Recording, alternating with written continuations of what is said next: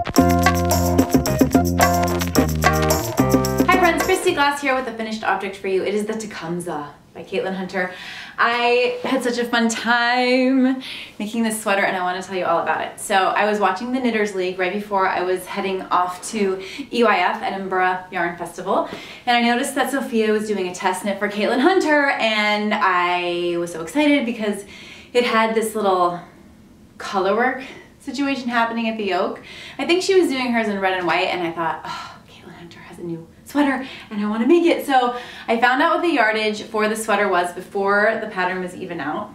I asked, I got a little inside information, and so that I could shop for the yarn at Edinburgh Yarn Festival. Now I didn't know what I was going to purchase. I wasn't sure. I just knew that I wanted the yardage so that I could get souvenir yarn in preparation for the sweater. As I was walking around, I actually didn't do as much shopping as I wanted to at EYF. I was a little scattered, but I happened upon a booth that was shared by Jill Draper Makes Stuff and Daughter of a Shepherd.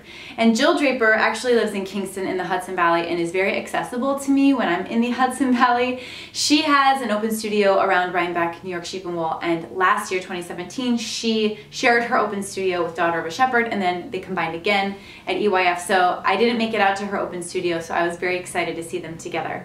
And I've been really wanting to make a sweater out of a natural brown yarn, like naturally brown from the sheep.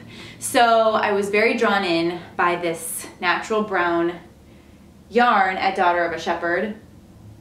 It is a 75-25 mix of two different sheep breeds, of which I can't really pronounce them, but I will do my best. It's 75% Hebridean and 25% Zwartbols. Zwartbols.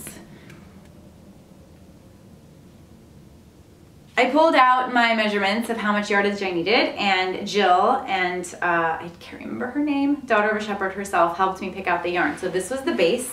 I actually have a ton extra, so I'm not sure what happened there. I don't know if I just had the wrong information because the pattern was still being tested, but I have enough to make a second sweater of this yarn.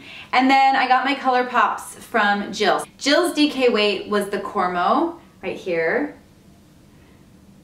So beautiful. I will tell you a little bit about it. So she sources her yarn from the Hudson Valley, and she names her yarn after local, like with local names. So this is the Mohawk Uncommon Teal, 100% unregistered NYS, New York State Cormo wool. And I just really do enjoy very much knitting with Cormo. And this was a really wonderful choice. I'm looking forward to working with more of her Cormo. This color, uh-oh, where's the label? This label has gone missing, but as you can see, it's a nice chartreusey color. And I love how they paired together. It was wonderful to be in the booth and hold them all up next to each other and see how the colors would work together. And I just really enjoyed how it came together. Now, one thing to note, the DK weight I find can be a little tricky. So this natural fiber was almost thinner than the Cormo. That's also a problem, I guess, when you mix different sheep breeds. So I did a swatch and I liked the way the fabric was knitting up, and ended up choosing my gauge based on the brown, which I think was the right choice because most of it is with this dark brown yarn. And even though the Cormo was a bit heavier, I like how it kind of pops out of the body. When I was in Edinburgh, I ran into Elaine Tom, who is one of the test knitters for Caitlin. She was wearing her Tecumseh, and I took a picture of it, and she pointed out that she had done color dominance on the first repeat and then forgotten for the second two. So these little epaulets, I don't know if that's the right word, these little, I think of them as shields, these little shields, were much thicker on the top than on the rest of the garment because she had switched out her dominance. So if you are confused by what I'm talking about, basically color dominance is the direction in which the yarn is coming into the garment. So if you are able to do color work with your left and right hand, you would hold the dominant color in your left and the non-dominant color in your right. And many patterns will say this color is dominant for this section. For example, the Jelly Roll sweater, which is like 1x1 or 2x2 or 1x2, it has a note in the pattern which color is dominant so that you know which hand to hold the yarn in. If you don't do two hands, there's another trick where one yarn is coming underneath the other one. So that might make sense to you if you don't knit that way. So I was really careful to make sure I had the colored yarn, the pop of colored yarn in my left hand every time I was using it. So I feel like the whole, the three repeats are very uniform in their dominance, and the color really pops out really nicely. If that doesn't make sense to you, I mean, some people don't think color dominance is a thing. I've heard that before too. So maybe just do some YouTubing and see if people talk about color dominance and how they use that technique. The only other part of this pattern that was interesting for me is, because it's a pattern that requires positive ease, and I didn't want 14 inches. I think it's at 14 inches, so I think I have maybe more like 8 or 10. And as I was knitting, I felt like this was so big, and I discussed on my Insta story, should I separate for the sleeves here, or do as the pattern says and do it down here? So many people replied, and the people who were working on the sweater or who had studied the sweater said, keep going and split where it says to split, because this sweater is oversized and kind of has a bit of a swancho feel to it. And one person said, you should definitely split for the sleeves now, and she's a really well-known designer. And so I thought about her advice, but then after I heard from so many people who had been working on it that I should keep going, I decided to stay true to the pattern, and I don't regret that. It is a slouchy, cozy sweater.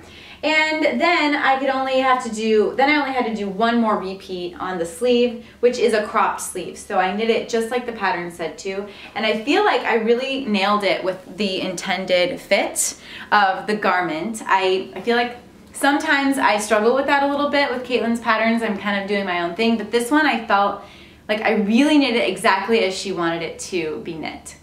This yarn is super rustic, and it's English, and it's a little bit scratchy. I'm not super uncomfortable right now. I do think that wearing a lining will help me want to wear the sweater more. It's just got a little of the scratchy factor, whereas this doesn't have any. So if you want a next to skin sweater, I would definitely recommend the Cormo. And if I had to do it again, I would probably make a sweater out of this yarn that was going to be more of an outer layer. The good thing is this has plenty of room, so I can layer it up and be more comfortable. This sweater flew off my needles. It's DK weight.